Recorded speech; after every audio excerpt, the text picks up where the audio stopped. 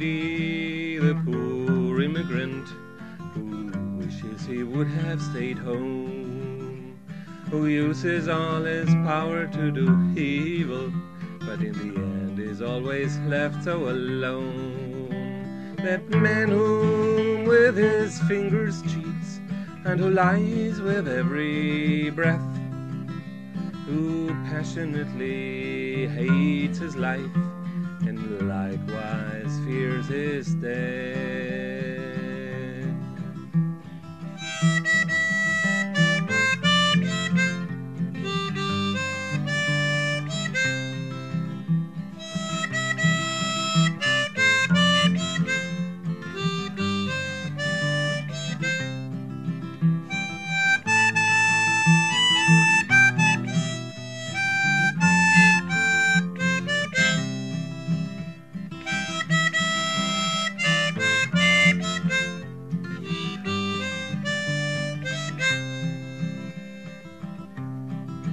I pity the poor immigrant whose strength is spent in vain, whose heaven is like iron sights, whose tears are like rain, who eats but is not satisfied, who hears but does not see, who falls in love with wealth itself and turns his back on me.